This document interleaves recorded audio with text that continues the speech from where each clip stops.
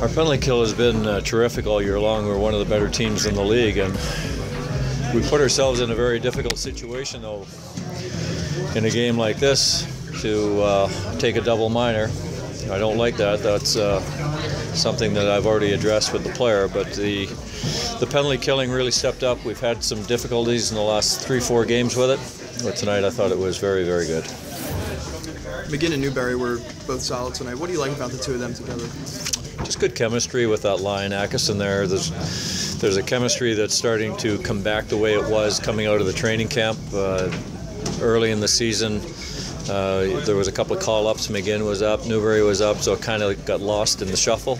Starting to come back, and there's, as you see, they can play very well in the offensive zone, get some attacks, get some scoring chances, and Ackeson's goal was just a terrific goal. What can a win like this and playing in a building like this do for your players to move up to the next level? It's all about comfort.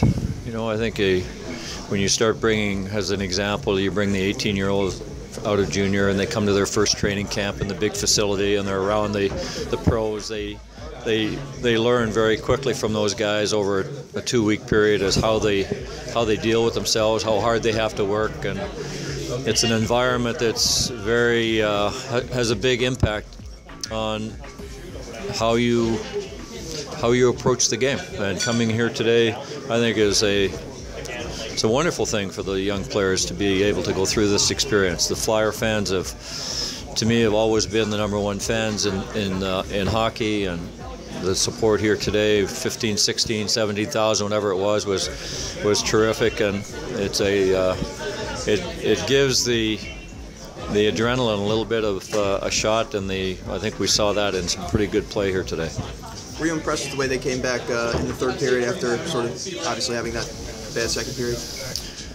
Well, I liked the second period, actually. I thought we killed. That was huge, the penalty kills, and we got through that with strong play. We had a lot of momentum built off of that.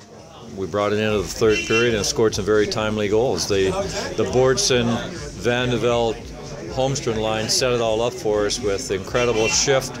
They draw that penalty, and they took the game over from there. Can you talk about the play of your goalie, Heater? He wasn't tested too much, but he still was fairly consistent. Yeah, Heater's played well. His game is moving in the right direction. I think his probably the quality that has really improved over this year has just been the emotional, mental side of the game. He's much more consistent in how he comes to the rink every day, and with the work that the Flyer organization gives to the goaltenders and the attention that they get, the small detail part of the game is getting to be more consistent. There's a lot of pucks that used to come off. Both are off Heater back into play, and I'm seeing more absorbed now, more caught now, and that really settles a young team down very quickly. Do you expect him to compete for a job with the Flyers next season? I expect him to be a top goaltender in the American Hockey League next year. Will he compete? Of course he'll compete. He's going to come to the training camp and he'll be given some looks, probably got a couple of exhibition games, but there's a great opportunity for him to really establish the game in the American Hockey League, become an all-star at this level, and go through the progression, go through the progress or the process of moving up into the next level, and that is a huge step.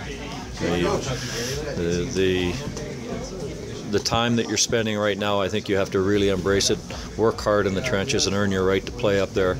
And that to me is starting to head in the right direction, and that'll take more time.